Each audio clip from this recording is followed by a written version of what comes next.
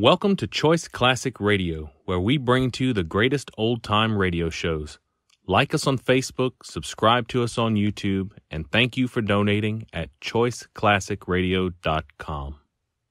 The Signal Oil Program, The Whistler.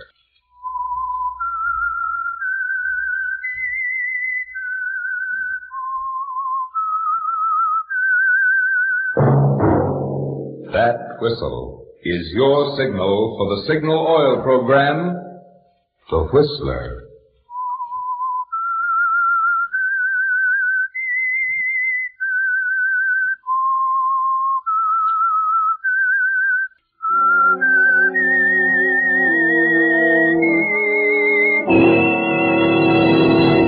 I am the Whistler, and I know many things, for I walk by night. I know many strange tales, hidden in the hearts of men and women who have stepped into the shadows. Yes, I know the nameless terrors of which they dare not speak.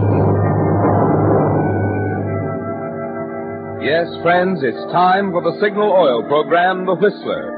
Rated by independent research, the most popular West Coast program in radio history.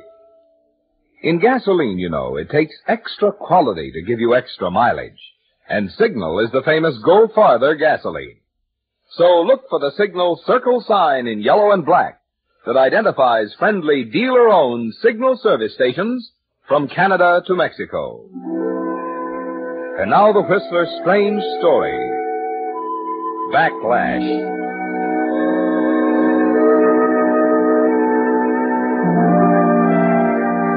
They sat at the table in silence, the dinner almost over. George Turner on one side and his wife Jan opposite him. George could feel the tension between them growing from the moment Jan's Aunt Irene had excused herself to take the telephone call. It was a difficult situation. George had always hated Aunt Irene with all his heart. Only the housing shortage and the prospect of rent-free lodging had induced George to bring Jan to Irene's home and humbly ask permission to stay there. Of course, it was difficult for a man like George to be humble under any circumstances. And by now he was telling himself that it would be the greatest of all possible pleasures to kill Aunt Irene with his bare hands. The muffled sound of her voice was still coming from the next room when George looked up from his tapioca pudding to find Jan watching him quietly. George. What? Well, I don't quite know how to say this, darling. Go ahead and say it. This is Jump on George night, haven't you heard? No one's jumping on you, George. I just wish you'd try to understand. Uncle David means a great deal to me, you know. And So what? What do you owe Uncle David? What's he ever done for you? Oh, is that the only standard you ever judge people by? What they've done for you? The point is that Uncle David's sick, and I feel that it's right to go to him. You mean Aunt Irene feels that it's right? It was her idea in the first place. Why not admit it? It was my idea, too, George. Now, listen to me, Jan. This is no time for you to travel 3,000 miles across the country to visit an ailing uncle. And don't give me that drivel about owing it to him. Unfortunately, it's not a matter of loyalty, it's a matter of geography. Is that clear? Yes, George. I suppose it is. I'm passing you. Well, Aunt Irene?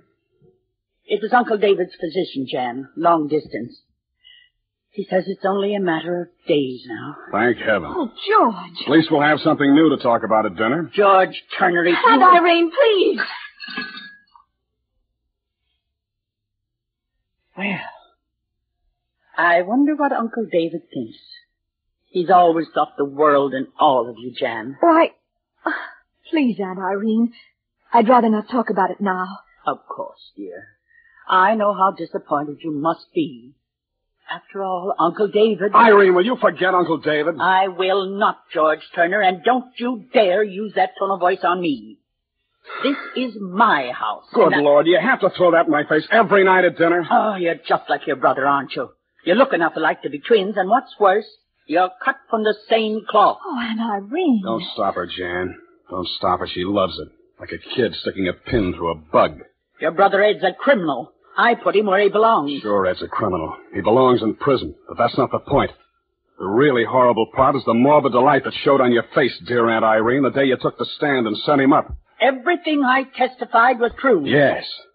But the only thing that never came out was your reason. You thought if Ed went up, I'd be ruined, and Jan would leave me. Stop it, George. Oh, no. Let's have it all out on the table. You testified against Ed, hoping it would get Jan away from me. You let us come to live here so you'd have a better chance to get Jan away from me. Now you wanted to go 3,000 miles across the country just so you can get her away from me. That's not true. Not a word of it.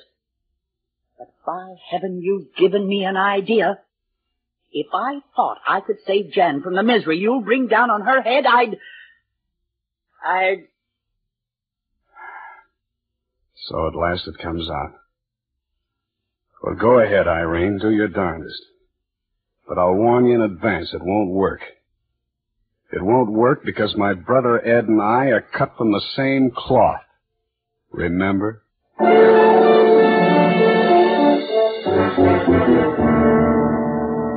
Yes, George, it's all out on the table. And as you stomp out of the house and walk alone down the street of the dark elm-lined street and try and cool off, it all goes round and round in your mind. You know that Irene means what she says. After a quarrel like that, she will try to separate you from Jan. And you know, too, that you'll never let that happen. That you won't stand by and lose the only person in the world, yourself excepted, who ever meant anything to you. So the idea begins to grow, George, and the next day at the office it's still there, like a hangover, and you find it hard to concentrate on your work. Anderson's usually pretty thorough in covering his territory. Pretty hard to see how he could have missed Bradshaw's. George. Yeah, Martin. That was, what account was that? Bradshaw. Oh, yeah, Bradshaw. That's at San Vicente? What are you talking about? Bradshaw drugged at Midfield. Oh. You've been on these books long enough to know that. Of course, sure. I'm sorry, Martin. I just... Mr. Turner, Yes? there's a man to see you. Excuse me, Martin. Thanks. Who is he? Well, he wouldn't give me his name. Why not? Over there at the counter. The little man in the dark suit. Thanks.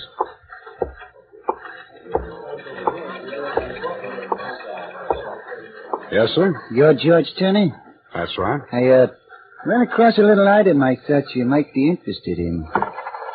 50-cent piece with a hole in it. What? Where? Seen it before? Where did you get it? A friend. That's all? Just this? A note comes with it. Want to take a look? Let me see it, quick. Take it easy. The dame over there's looking at us. Here.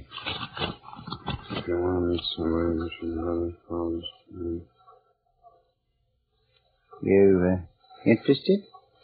Yeah. Yeah, I'm interested. Good. Room 238, Franklin Hotel. 10 tomorrow morning. He picks up the note and leaves, pausing a moment at the office door to toss you a wink. And you look again at the 50-cent piece with a hole in it. It's like a magic charm, isn't it, George? The minute you saw it, the dull ache inside you vanished.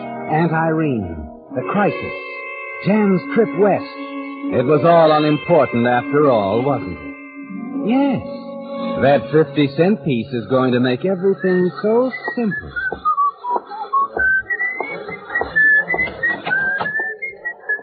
Martin. Yes? You won't mind if I knock off for a few minutes, will you? Yeah, why not? I'll be right back. My wife's going west, you know, probably tomorrow, and... What? I thought you talked her out of it. Oh, not a chance. It's her favorite uncle and all that. I want to pick up a corsage for her at the florist. And another thing, Martin, where was that place you bought the candy the other day? That was the best candy I ever tasted. Valentine's on 8th Street. Oh, yeah. Great. I want to get a box for Aunt Irene. It's about time I did something for the old girl.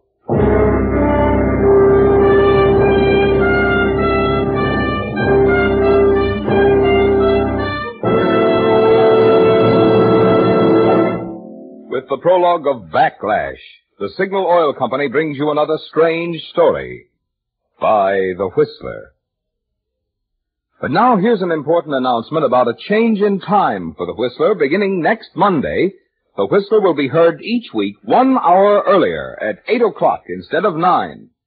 Remember, beginning next Monday, The Whistler, 1 hour earlier. 8 o'clock instead of 9. Friends, at the beginning of this program, you hear me say, in gasoline, it takes extra quality to give you extra mileage, and Signal is the famous Go Farther gasoline. But just what does Signal mean by that word quality? Well, translated into driving language, gasoline quality means quicker starts, faster pickups, smoother, knock-free power. In order for Signal to give you that kind of performance, the thrill of alert, surging power that puts extra pleasure into driving, Signal gasoline must help your motor run more efficiently. And when your motor runs more efficiently, you naturally get extra mileage. That's why Signal says your best yardstick of gasoline quality is your speedometer. Check yours, and you'll find it's true. In gasoline, it takes extra quality to give you extra mileage. And remember, Signal is the famous Go Farther gasoline. Good reason why drivers who want the tops in gasoline quality and those who appreciate extra value are switching to Signal. And now back to the Whistler.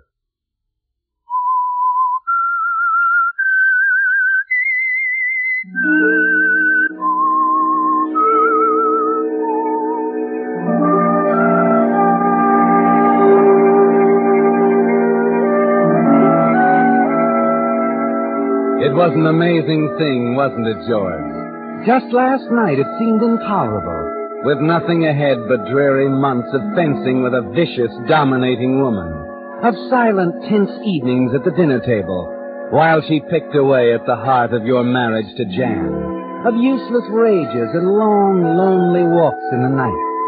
But it's over now. You can see daylight ahead, and the thing that made the difference jingles in your pocket. The 50-cent piece with a hole in it that the furtive little man left with you this afternoon.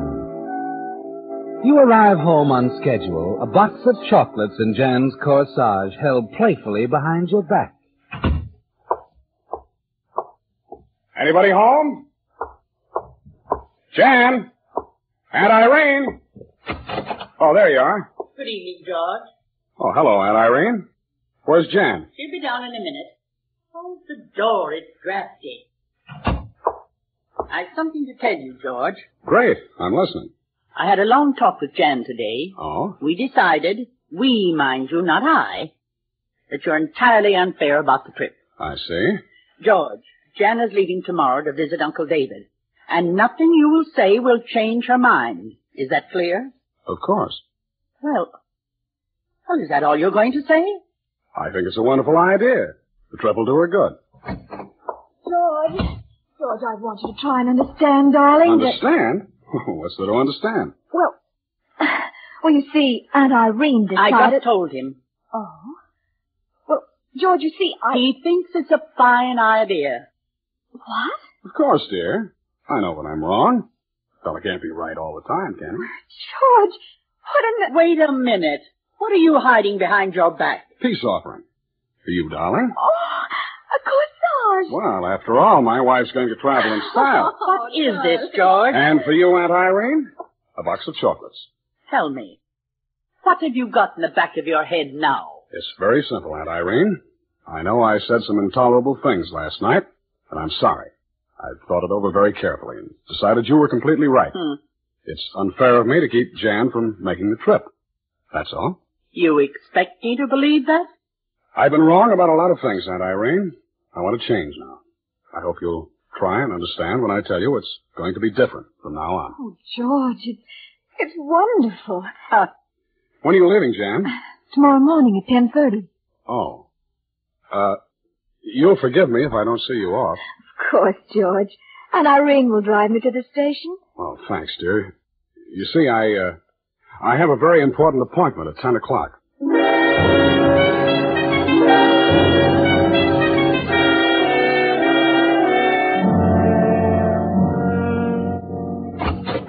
Ah, 10 o'clock. Right on time, Turner. Come in. Thanks. This is Mr. Frawley, Dan George Turner. Turner? How do you do? Sit down, Turner. Thanks. We dropped the 4-bit piece along with my note to let you know this is the McCoy. You recognized it, I see. Yeah? It's my brother Ed's pocket piece. He's carried it for years. Ed's a nice boy. Shame to see him wasting his life away on a murder rap. Yeah. And Dan here likes to help nice guys. Just like he said in the note. Yeah, we want to get your brother out, Mr. Turner. That takes an organization, doesn't it? We got one. Takes money, too. Prison breaks don't come cheap. How much? $3,000. 3,000. Maybe it's not worth that much to you to see your brother sprung. Maybe you don't like your brother. No, it's not that. You said he was a nice guy, Frawley. Tell me, does he still have red hair? Or has prison life turned it gray? Yeah, I get it. You don't trust us, huh? Yeah, your brother doesn't have red hair, Turner, or gray. Sandy, like yours. About the same height and the same build. In fact, you could pass for him. Does that satisfy you? I've seen him? Yeah. Yeah, I guess you've seen him all right. But... You think you'd recognize your brother's handwriting? Why, certainly I would. Okay. Take a look at this letter. George, this Frawley is okay. I know you've never liked me, but please make a deal with him. Someday I'll pay you back. Thanks, Ed. Satisfied? Yeah. But how'll this thing work? That's our end. Don't you worry, we got it cased and it can't miss. When's this thing coming off? Don't know yet. But you can count on this. 12 hours after it comes off, we figure to have your brother in Mexico. I see. You want to think it over for a while? No. No, I've done all the thinking over I have to. But, I'll have to scout around to get that money. I can have it for you in 24 hours. Okay? Okay, Turner. It's a deal.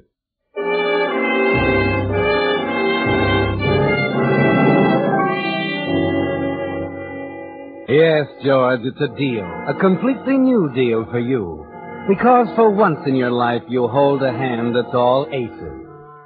And as you go about raising the necessary $3,000, using your wife's trip as an excuse, you plan exactly how you'll play your cards. With Jan safely on her way to California. The next day, you manage to get the money to Frawley. Then, after 3 days of anxiously watching the newspapers, you're driving home from work with your next-door neighbor, Mr. Cameron, the car radio playing softly as the two of you talk. Well, I'm always glad when we're out of that traffic. Oh, yes. You know, I was reading an article on that, George. Some psychologists claim that half our nervousness is due to the increased traffic since the war. Yes, I read that. They blamed the other half on living with relatives. Why, yes, so they did. Well, of course, it's a lot of foolishness with some people. Your case, for instance. Your wife's Aunt Irene is a fine woman, George. She's all right. Sometimes I don't think you understand her exactly. You know, we think a good deal of her down at the garden club. Well, she may be fine at the garden club. Now, wait a minute, George. Before you say anything against Let's Irene, skip it. I don't want to talk about her anymore. George, This is Tom Daly with a special item. Let's catch this, huh? In a daring daylight break, 3 prisoners escaped from the state penitentiary this morning, killing 1 guard and wounding 3 others. What? 2 of the fugitives have already been taken into custody by the swift work of state and county officers. The 3rd, however, is still at large. This man is Edward Turner, 37, a life-term killer. Turner is said to be armed and dangerous. He is thought to be... I am sorry, George. That's your brother, isn't it? Yes. I guess I better hurry up and get home. There may be some calls or something.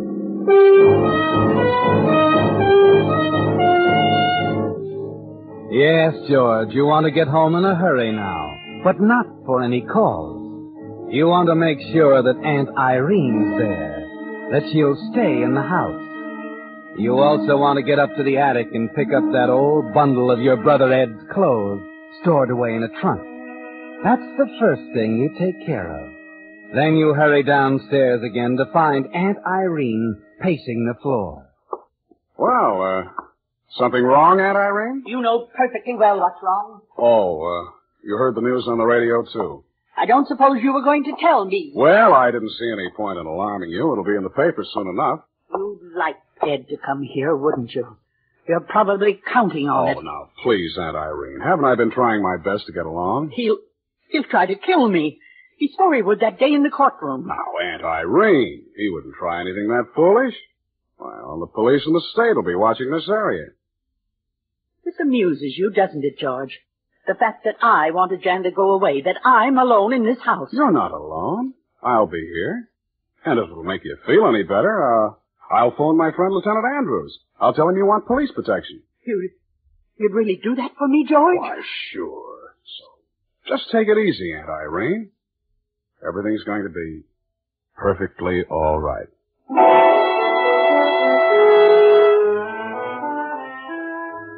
You don't intend to phone, do you, George? You get Irene to go to her room, and then you sneak down to your car in the alley where you left it. You toss the bundle of clothes into the back and drive to a secluded spot at the edge of town. It doesn't take long to change from your suit into the old one of Ed's, and a bit of dirt rubbed on your face makes the disguise more perfect. You're thinner than Ed, yes, but even Frawley remarked how much you look alike. Back in town, you run the car into an alley, cut the lights, and walk the few short blocks to Grinelli's Bar, a place that has changed very little since the days when Ed used to hang around it. This is an important step, George. You must establish Ed's presence in town. Hello, boys. Surprised to see me? Yes. Watch it, Grinelli. Don't do anything foolish. You see, I haven't got anything to lose. You have. Ed Turner. Hey, you gotta go quick, Ed. The police will be... The police are figuring I'm 100 miles from here. Oh.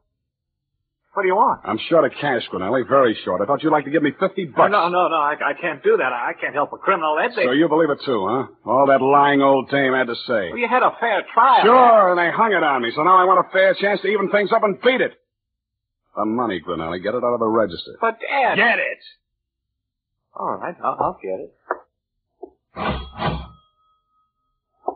This is no good, Ed. They could close me down. So could I. Thanks. Just don't any of you do anything until I'm away from here. I wouldn't like it. And maybe killing comes easier for me now.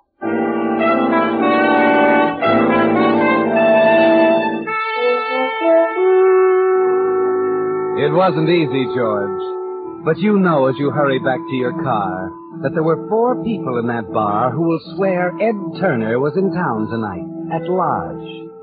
5 minutes later, you pull into a service station, change clothes in the washroom, and scrub the dirt from your face. No one pays any attention as you toss the little bundle of Ed's clothes in the back of a truck which is pulled in for gas.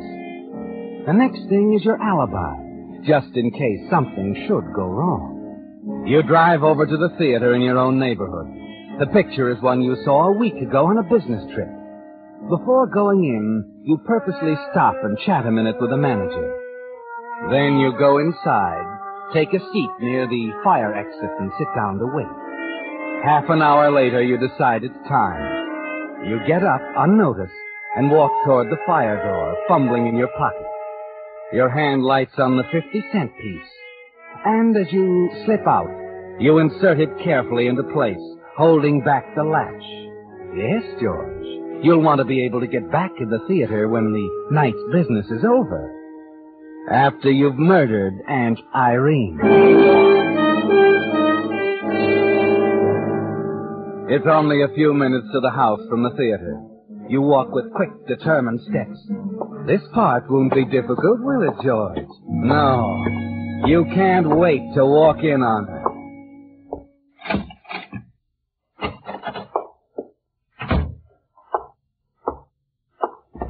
Hey. Wait a minute. Hello, George. What's the matter, Lieutenant Andrews? A little late to be getting home from work, isn't it? What? Oh, no, I was home before. I just went out for a little walk. What brought you back, George?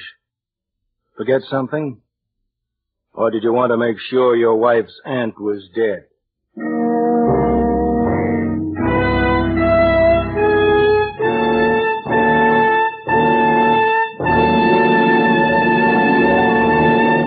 The Whistler will return in just a moment with a strange ending to tonight's story. Meantime, since this is spring, the season when a young man's thoughts turn to love, and also to oil changes, if he has a car, I'd like to say a word tonight on both subjects. Love, that is, and oil changes. If you really love your car and want to keep it young, happy, and purring with contentment, make this spring's oil change a change for the better. In short, make it a change to that amazing new type Signal lubricant that's your guarantee of a sweeter running motor, Signal Premium Motor Oil. You see, because it combines 5 scientific new compounds with 100% pure paraffin base, Signal Premium Motor Oil does much more than just lubricate. In fact, tests prove Signal Premium actually keeps motors 6 times cleaner and reduces cylinder wear 1/3. So remember, if you want a sweeter running motor, if you want to keep wear down and performance up, the oil to change to this spring is Signal Premium Motor Oil. And the place to get it? Your friendly neighborhood Signal service station. And now back to the Whistler.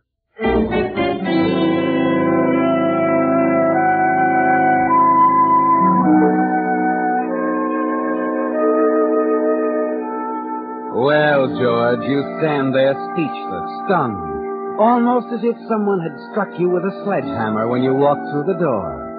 Aunt Irene lying on the floor, dead.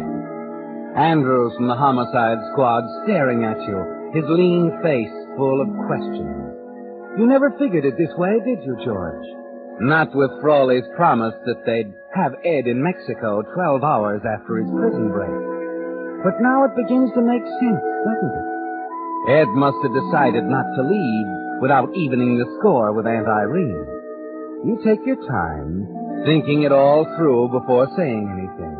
And then you realize that it's better this way. Ed's safely out of town by now, but he'll be blamed if you simply say you saw him. And you can say that, George, because Grinelli and those people in the bar will back you up. Yes. It's better this way. You want to tell us what happened, George? Yeah, sure, Andrews. It was just an awful shock, that's all. I guess it's pretty simple. My brother, Ed, he was in town this evening. You talked to him? No, I saw him, though. I don't think there could be any mistake. And, of course, you know how he felt about Aunt Irene. Yeah, we know. Only we're more interested in how you felt about her, George. What do you mean? Mr. Cameron here says you hated her enough to kill her. Wait a minute. You're not accusing me That's exactly what I'm doing. Yes, only last week at the garden club, Irene... Yeah, you've told us all that, Mr. Cameron. All right, so we did quarrel, so I hated her, but that doesn't mean I killed her. He's lying, Lieutenant. I heard her scream. I heard him run out of the house. It was my brother. It must have been my brother. He swore he'd kill her. You've got to find him. He's on his way to Mexico. He's on his way, all right, but not to Mexico. He was killed less than an hour ago in a running battle with the police. That doesn't make any difference. I tell you, he came here. George. We know you're lying. You see, 4 witnesses are ready to swear that at the exact moment of the murder, your brother was downtown in Grinelli's bar.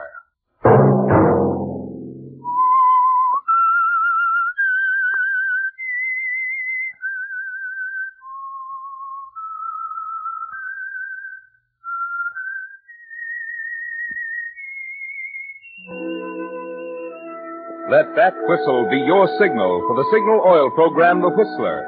Each Monday at 9, brought to you by the Signal Oil Company, marketers of Signal gasoline and motor oil and fine quality automotive accessories. And now let me remind you once more, beginning next Monday, The Whistler will be heard 1 hour earlier, 8 o'clock, instead of 9. Featured in tonight's story were Howard Duff and Henrietta Tedrow. The Whistler was produced by George W. Allen with music by Wilbur Hatch, story by J. Douglas Ware, and was transmitted to our troops overseas by the Armed Forces Radio Service. This is Marvin Miller speaking for the Signal Oil Company. This is CBS, the Columbia Broadcasting System.